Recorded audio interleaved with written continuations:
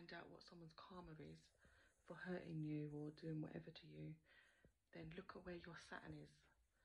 Okay, your Saturn in the sign and the house. So say for instance you've got Saturn in Scorpio like me. Scorpio is about loss and betrayal. The 10th house is about work, money, public image. It's the father as well, so it could be something to do with that. The 4th house is the mother, it's family, home. The 5th house is children, romance. Okay, 2nd house, assets. 1st house, self, identity as well. And also the 3rd house, siblings, thinking, you know, teaching. It's the author, so it could be something to do with their mind or whatever like that.